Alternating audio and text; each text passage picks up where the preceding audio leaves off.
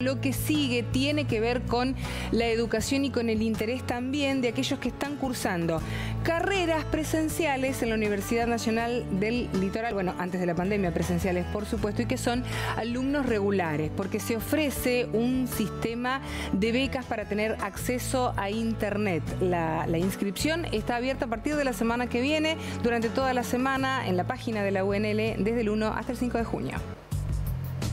En este contexto actual en el que nos encontramos de pandemia, el Ministerio de Educación de la Nación ya venía trabajando junto con ENACOM y con las principales empresas de telefonía celular del país para que todo lo que fuera el acceso a Internet a las páginas unl.edu.ar o cualquier página eduar sea gratuita. Es decir, cada vez que un estudiante accedía a una de esas páginas, a través de un dispositivo, un teléfono smartphone o alguna tablet o algún dispositivo utilizando 4G, no se le cobrara el uso de datos. Desde que comienza el cursado virtual, desde que la UNL desde el 1 de abril comienza a dictar sus clases de manera virtual, lo que decide hacer en esta instancia es sumarse o facilitar esta convocatoria de becas para acceso gratuito a Internet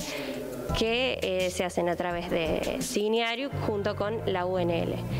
Estas becas consisten en que no solo a las plataformas que se terminen en eduar, sino a cualquier plataforma de Internet que vaya a acceder el estudiante, no se le cobre por el uso de datos. Es decir, cada vez que un estudiante desde su dispositivo con 4G acceda no solo a las páginas universitarias, sino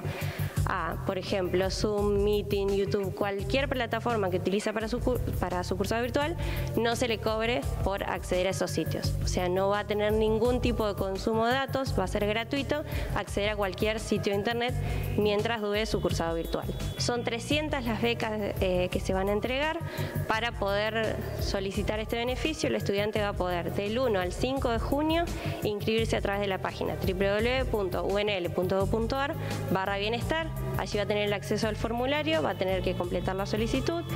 subir la documentación que se solicita y bueno, posterior a eso estarán los resultados que, como digo, son 300 becas de acceso libre a Internet.